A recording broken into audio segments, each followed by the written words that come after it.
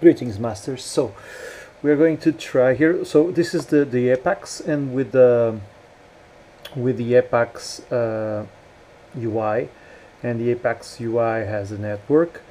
What I just found was that if we install the Mars UI, let it just run a bit. If we install the Mars UI, instead of the network, you have a calibration for the touch screen, which is something that the EPAX doesn't have.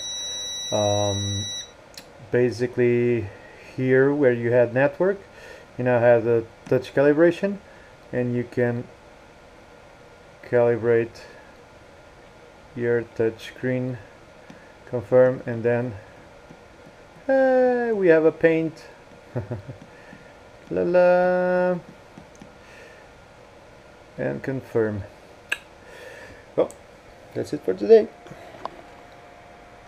Let me just check the information. 4.2.18. So it's correct.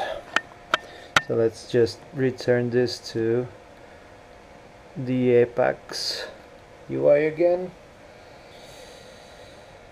and here we are, and here's the network. In this case, cable. Okay, back. This is it. See you soon.